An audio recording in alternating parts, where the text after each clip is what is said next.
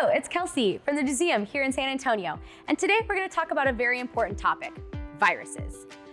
Viruses are a type of germ that are found all around the world. There are many different kinds, like colds, flus, and coronavirus. Viruses, like other germs, can be harmful and cause disease in not only animals like you and me, but also in plants, fungi, and even bacteria. So let's learn more about viruses so that way we can keep ourselves and others safer. First, viruses are tiny. They are very, very, very small. We can't see them with our eyes or a magnifying glass. We had to wait until very special, high-powered microscopes were invented in order to see them. So what are viruses?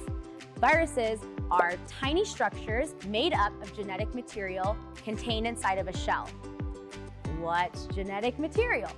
Genetic material is the instructions for an organism or a virus to reproduce or make more of them. Viruses are host dependent. What does that mean? It means that viruses can't live and reproduce on their own, like plants or animals. Instead, they need a body in which to live and reproduce, a host. Viruses can get inside through your mouth, your nose, or even a cut. Let's explore what happens when a virus is inside of the host body.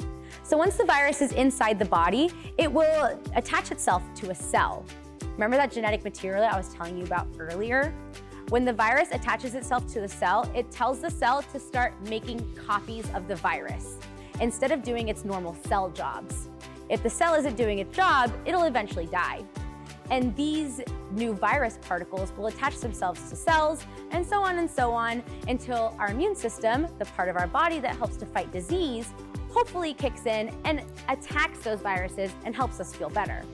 That's how viruses make us sick. In fact, they can make us really sick. The word virus actually comes from the Latin word meaning poison. Ugh. So how do we protect ourselves, our friends, and family from viruses? We'll look at a few ways in our next video. Thanks so much for watching, and let's remember, stick together.